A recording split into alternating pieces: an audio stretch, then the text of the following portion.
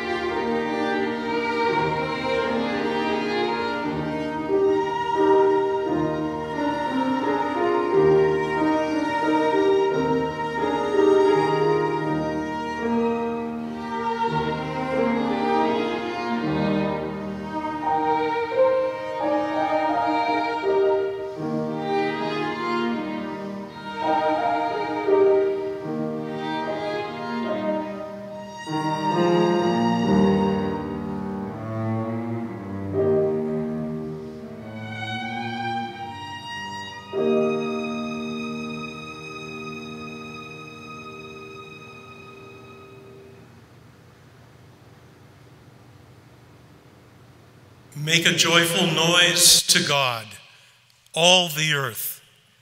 Sing the glory of his name. Give to him glorious praise. Say to God, how awesome are your deeds. Because of your great power, your enemies cringe before you. All the earth worships you. They sing praises to you. Sing praises to your name.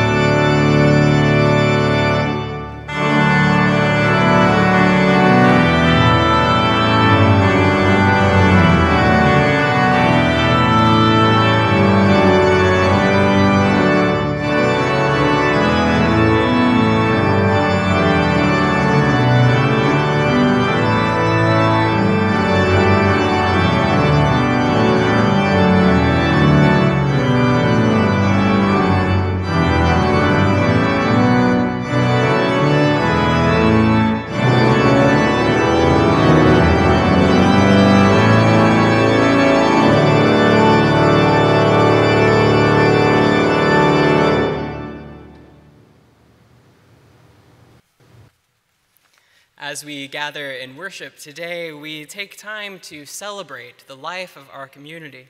So I ask now that you open up your order of worship and turn to the insert as we celebrate our mission and common life together. Just a few things to lift up today. The first is that Messy Church is going online. So Messy Church is at home for this month of May, and it's very timely because it is going to be filled with activities, story, and prayer that will help us as families to deal with fear and anxiety and worry and all of those other feelings that may be coming up for youngsters during this time. So if you have a family, maybe you've experienced Messy Church before, or maybe you're just wondering what it's all about, you can find more information and sign up for the Messy Church email by going to www.santamonicaumc.org/messychurch. We also want to lift up the ability of people to give and offer prayer requests during this time. We're not together, and so our normal ways of running into one another and letting each other know about what is going on in our lives and the difficult things or the joys that we are facing just aren't going in the normal ways. So we do have an online form to fill out. You can find that on our website as well. And then lastly, we want to support the work of our very close, good friends over at Upward Bound House.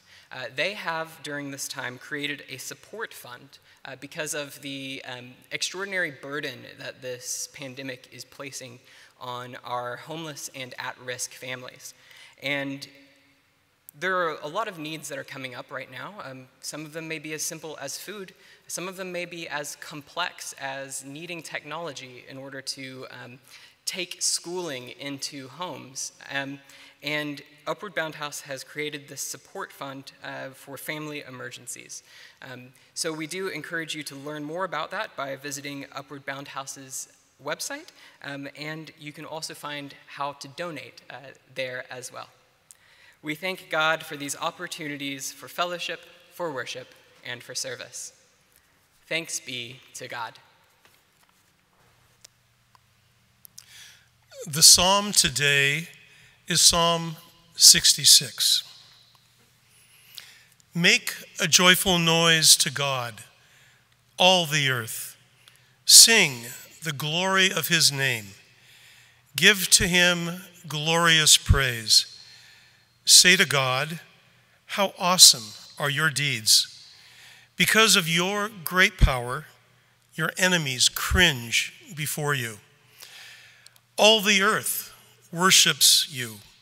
They sing praises to you. Sing praises to your name, Selah. Come and see what God has done. He is awesome in his deeds among mortals. He turned the sea into dry land. They passed through the river on foot. There we rejoiced in him, who rules by his might forever, whose eyes keep watch on the nations. Let the rebellious not exalt themselves. Selah. Bless our God, O peoples, let the sound of his praise be heard, who has kept us among the living and has not let our feet slip. For you, O God, have tested us. You have tried us as silver is tried. You brought us into the net. You laid burdens on our back. You let people ride over our heads. We went through fire and through water, yet you have brought us out to a spacious space. I will come into your house with burnt offerings.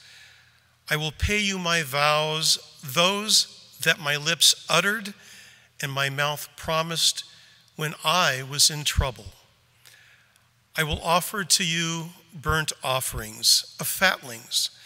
With the smoke of the sacrifice of rams, I will make an offering of bulls and goats. Selah. Come and hear, all you who fear God, and I will tell you what he has done for me. I cried aloud to him, and he was extolled with my tongue. If I cherished iniquity in my heart, the Lord would not have listened. But truly, God has listened. He has given heed to the words of my prayer. Blessed be God, because he has not rejected my prayer or removed his steadfast love from me. The word of God for the people of God. Thanks be to God.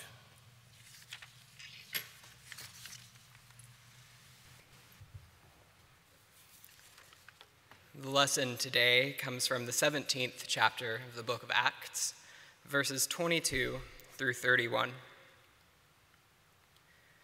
Then Paul stood in front of the Areopagus and said, "Athenians, I see how extremely religious you are in every way. For as I went through the city and looked carefully at the objects of your worship, I found among them an altar with the inscription, 'To an unknown God.' What therefore you worship as unknown, this I proclaim to you.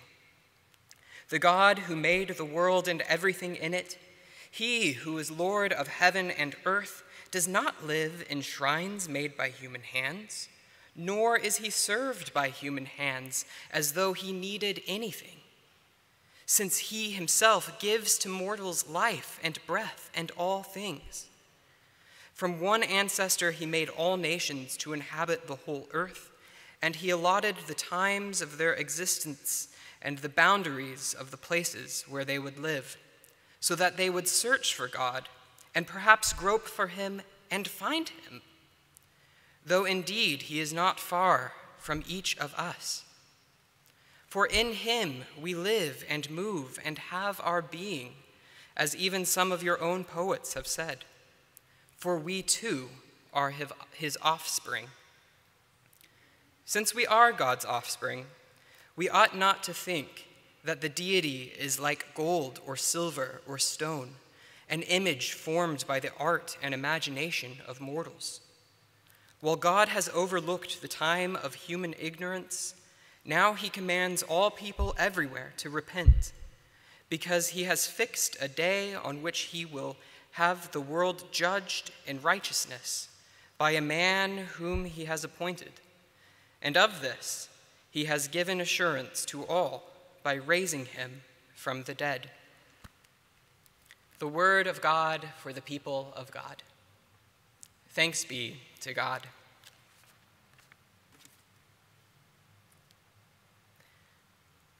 It's an incredibly strange experience to preach to a camera.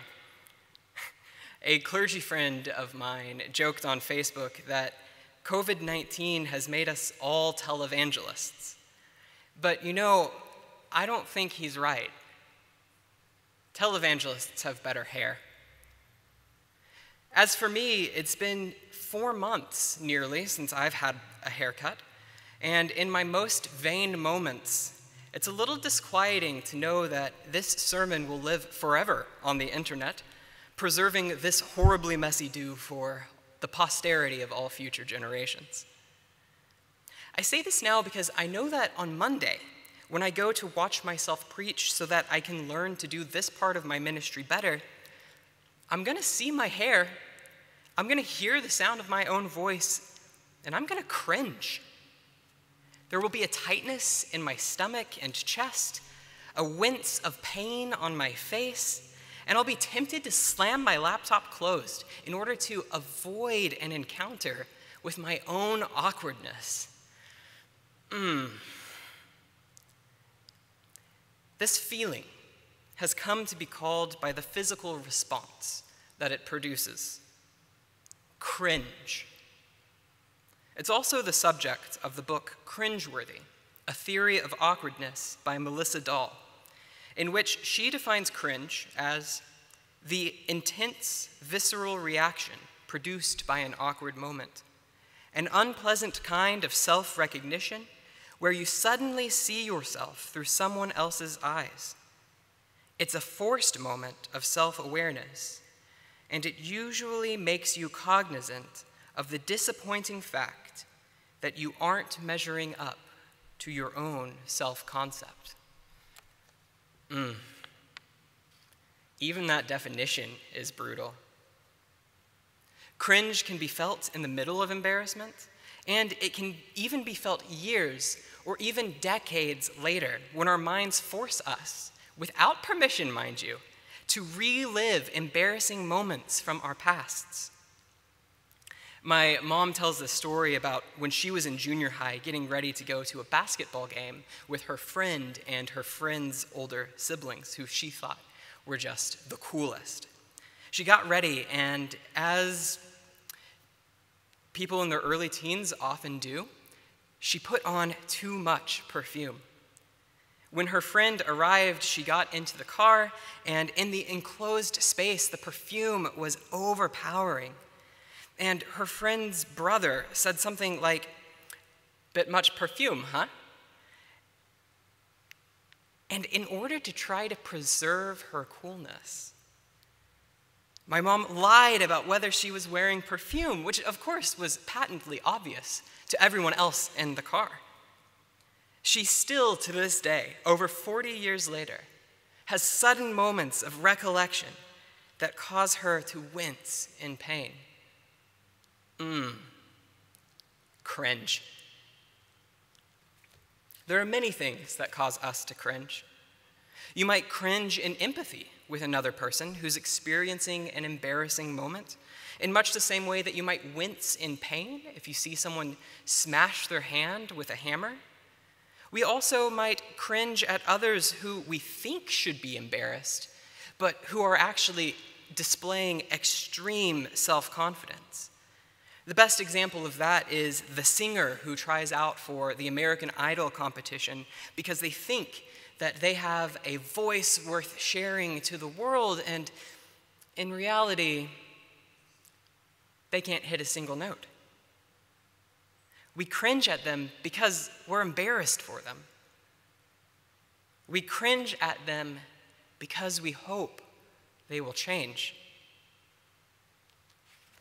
The psalm for this Sunday, which Michael Lamb read so well for us, is a psalm of praise to God because of God's goodness to God's people. It speaks of God's faithfulness to the generations by recalling God's saving deeds throughout history. This is a God worthy of praise, the psalmist is saying, because our God is a mighty deliverer. God has delivered us from slavery and exile and has given us a place of our own where we can be free. But this God is also a God of uncomfortable encounters. For you, O God, have tested us, the psalmist says. You have tried us as silver is tried. You brought us into the net. You laid burdens on our backs. You let peoples ride over our heads. We went through fire and through water. And more than this, the psalmist expresses some trepidation about coming before God, saying, if I had cherished iniquity in my heart, the Lord would not have listened. The psalmist knows what so many mystics and contemplatives have said throughout the centuries, and perhaps what we too have experienced. An encounter with the transcendent eternal humbles us. It immediately puts into perspective just how small and broken we are. To come before God is to risk a moment of self-illumination, to see ourselves in the light of the ways that even our self-conception doesn't measure up. It's the very definition of cringe. Melissa Dahl says that the moments that make us cringe are when we're yanked out of our own perspective and we can suddenly see ourselves from somebody else's point of view. I think that feeling is best encapsulated from the line early in the psalm that says, say to God, how awesome are your deeds. Because of your great power, your enemies cringe before you. Now, the Hebrew word here for cringe is an interesting one.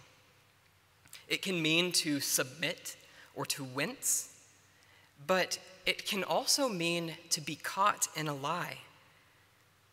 And I think that here we can start to understand how cringe can actually be part of God's plan for redemption. Cringe belies the prideful delusions that we hold about ourselves. The philosopher and video essayist Natalie Wynn puts it this way in her video about cringe. Cringe is the electric shock, the emotional punishment for being awkward. It enforces the limits of socially acceptable behavior by wounding the ego. What Natalie Wynn is saying is that cringe helps us to know how we ought to behave by humbling us. Humility. Don't you think that's something our world could use a little more of right now? The English actor George Arliss once remarked that humility is the only true wisdom by which we prepare our minds for all the possible changes of life. Isn't life throwing a lot of changes our way right now? When we look back at past pandemics, we see that many of them result in changes for the good of society. But we can also see that this kind of change isn't always guaranteed. In our text from the book of Acts, the Apostle Paul goes to Athens, the center of arts and philosophy for the ancient world. I imagine that he walked the steps to the Parthenon and marveled at the construction of its marble pillars. He might have thought about the great teachers of philosophy and ethics that had made the city the marvel of the world. Might he have thought about Socrates, the chief philosopher of Athens? During the life of Socrates, the city-state of Athens, in the middle of a war with neighboring Troy, experienced a terrible plague. It's estimated that up to 100,000 people in Athens were killed by the plague alone. The constant sight of death and decay caused the Athenians to enter into a time of great doubt about the gods. The plague spared not the pious, And so the worship of the gods began to wane, it is said. In response, the leaders of Athens, who were fearing that the plague was surely a punishment from the gods, passed strict laws of religious observance. They knew that, in their view, only by ensuring that the gods received the sacrifices could Athens win back their favor and ensure that another pandemic would never come to their land. Paul would have known that in the midst of all of this, Socrates began to teach publicly that the sacrifices to the gods really weren't important because the gods weren't vengeful. The gods weren't angry or hungry. Paul would have known that Socrates was then tried, found guilty, and sentenced to death for the charge of corrupting the minds of the youth with his impiety. Change was stifled, and an innocent man became the scapegoat, himself a sacrifice to appease the need for law and order, to appease the desire to go back to normal after the pandemic. As Paul traveled the city, he saw that the many Greek gods were still worshipped in Athens.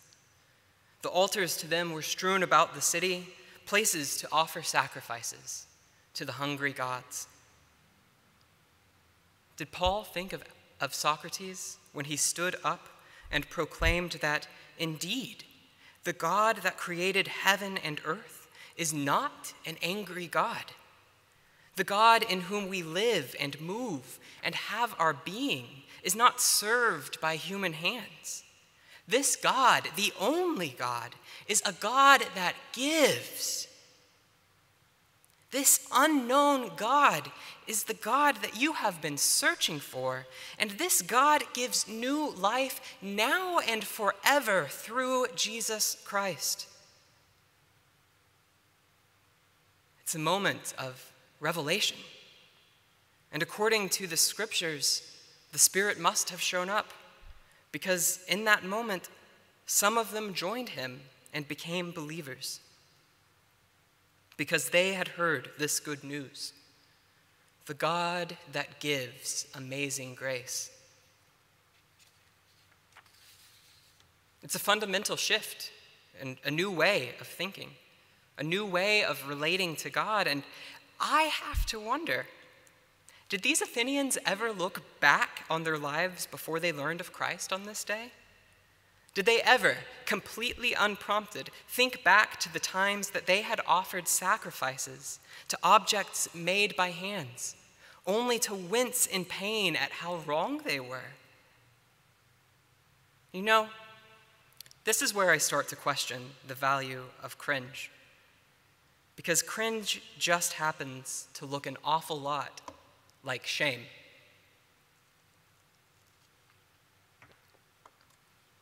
Shame. I know that many of us feel the weight of shame. Our society seems to encourage it. In order to extract every last dollar and bit of life from us, our world constantly tells us that we are not good enough. If only we were smarter, thinner, more productive, then we could be free of shame. Then we could move into the future.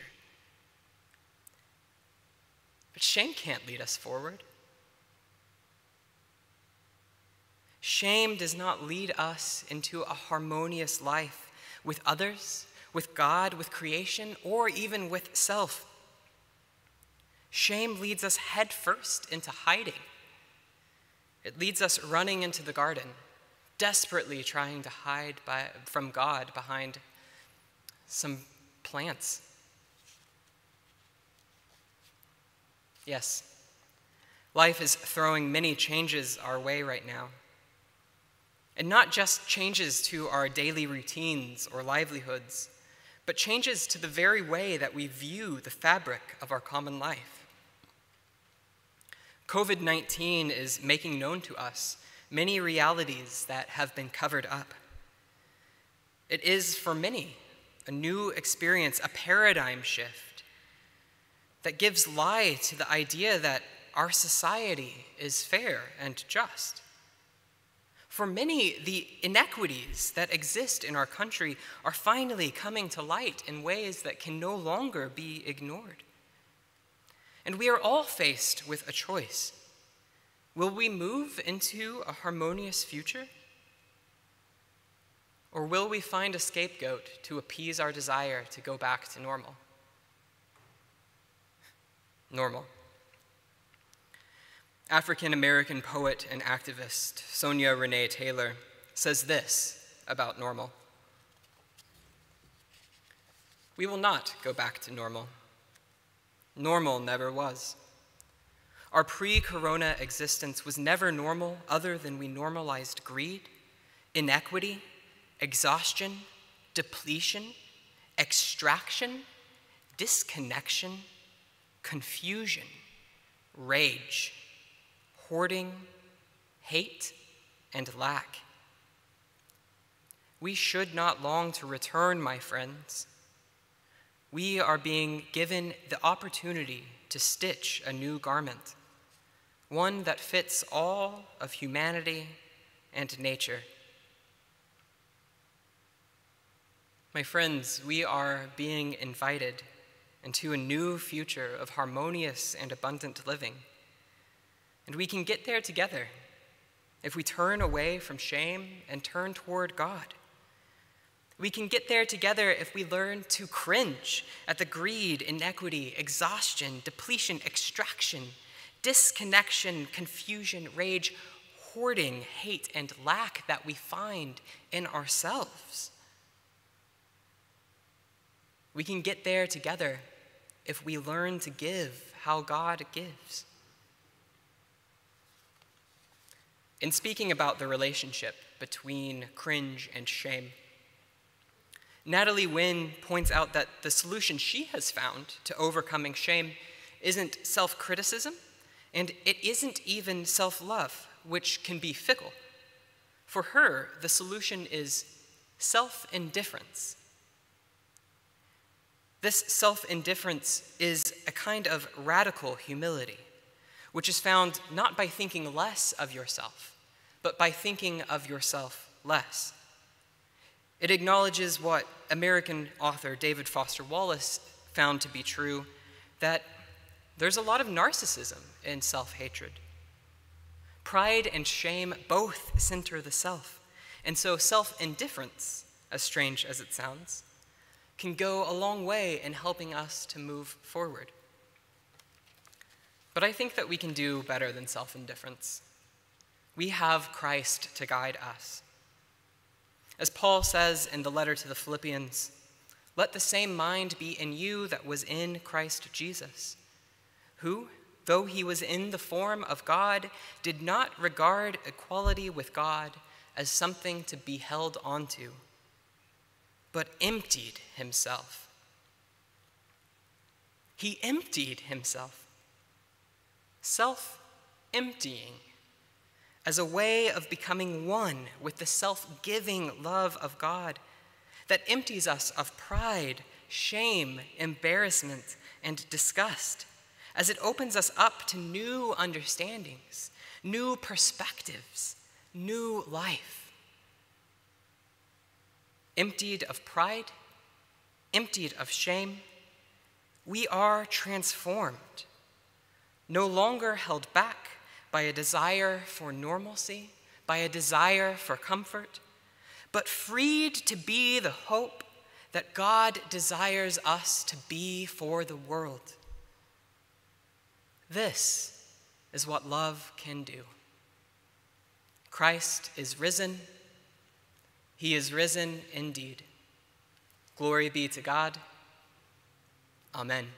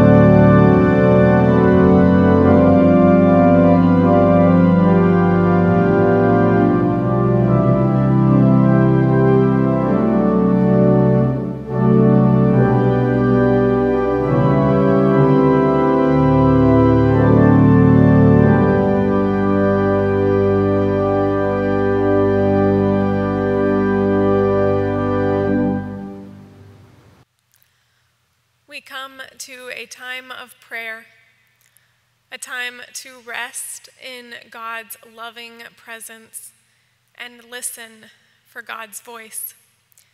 Let us be in prayer.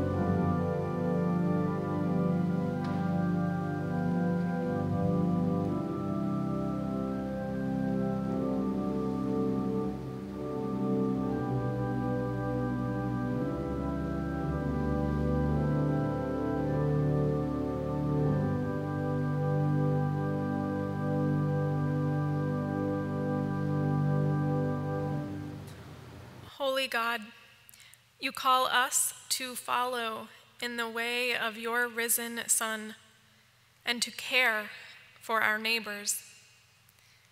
In his example, we see what it means to love one another as you love us. Holy God, the days are long right now.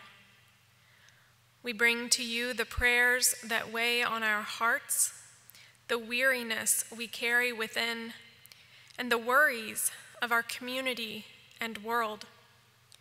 As we shelter in our homes, open our eyes to see those around us who are suffering, hurting, or alone.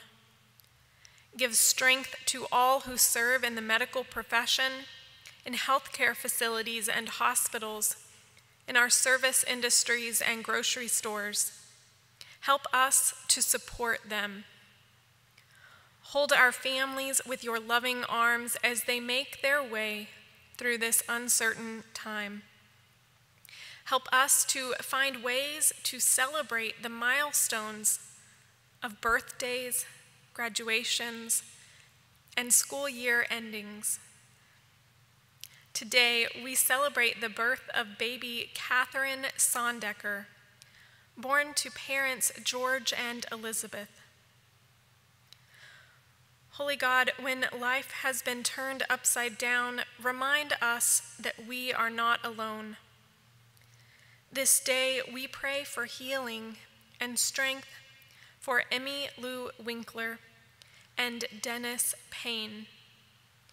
And we offer prayers of comfort for Amy Liggett in the death of her father.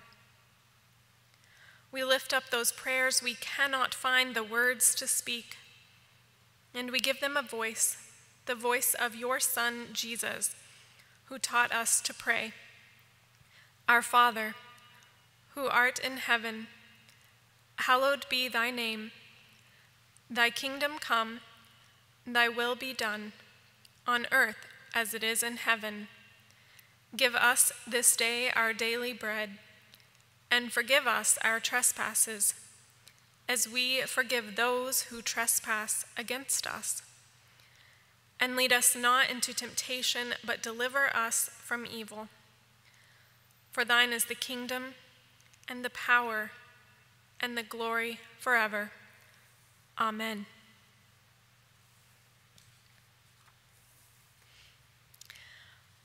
We come to worship today in the midst of uncertainty and chaos in our world. But our faith tells us a wonderful, hopeful, and inspiring story of a generous God who calls us to be generous partners in making a difference in the world. Your continued financial support of the church is an important way that we can continue doing this good work in the world. Continue sharing God's love, caring for our neighbors through our ongoing ministries. You can mail your gift to the church or drop it off to the church office any day of the week. You can also give online, and you'll find the link to our secure online giving page in the description of this video. We are grateful for each one of you, and we thank you for your generous support.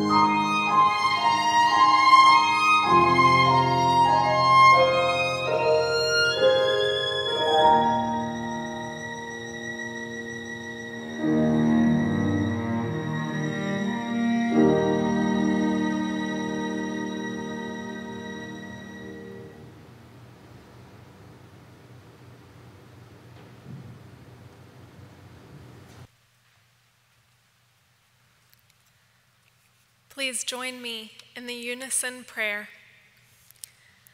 Self-giving God, come now to your children and make yourself known to us once more.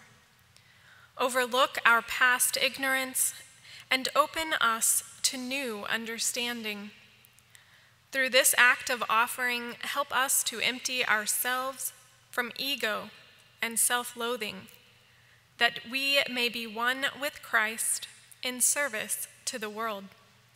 In Christ's name we pray. Amen.